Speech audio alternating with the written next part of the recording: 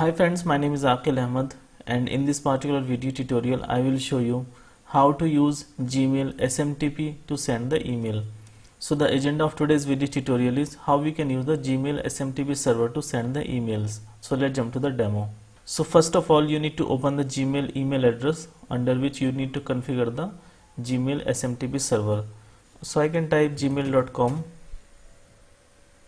and now I need to sign in. So I can click on sign in, and here I can provide my Gmail address. So I can click on next, and now I can paste my password here and click on next.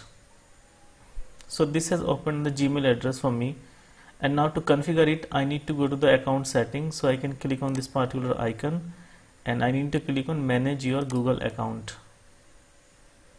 So now the first thing here is that we need to configure the two-step verification. So we can click on security, and now if you scroll down, then there is an option two-step verification.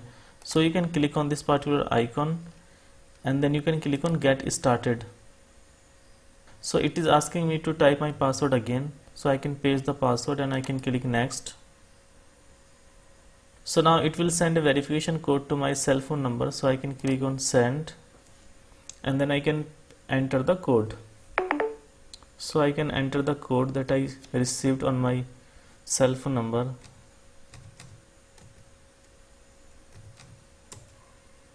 Next. Now I can click on next.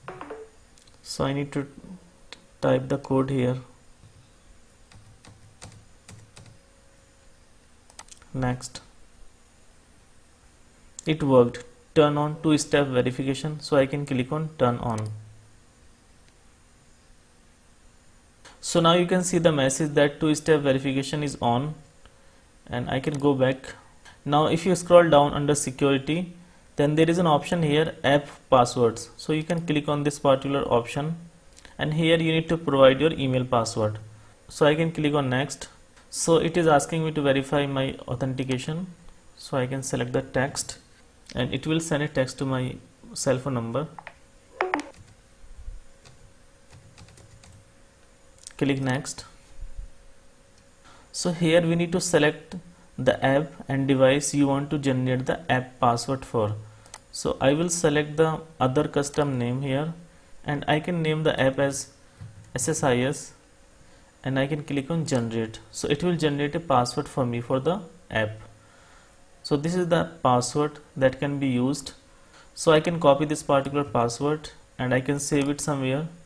So I can save it here and then I can click on done. So now we are done configuring the Gmail SMTP server. And now if you want to test it, like how we can test the Gmail SMTP server. So if you want to test the Gmail SMTP server, then we can search here test SMTP server online.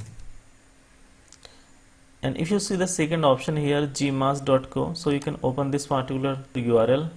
So now under SMTP server we need to type smtp.gmail.com, and we can give the port number 25 here, and the security can be used as auto. And under username we need to provide the email address for which we created the app. So I can paste the username here, and then I need to provide the password for the app, the SSIS app.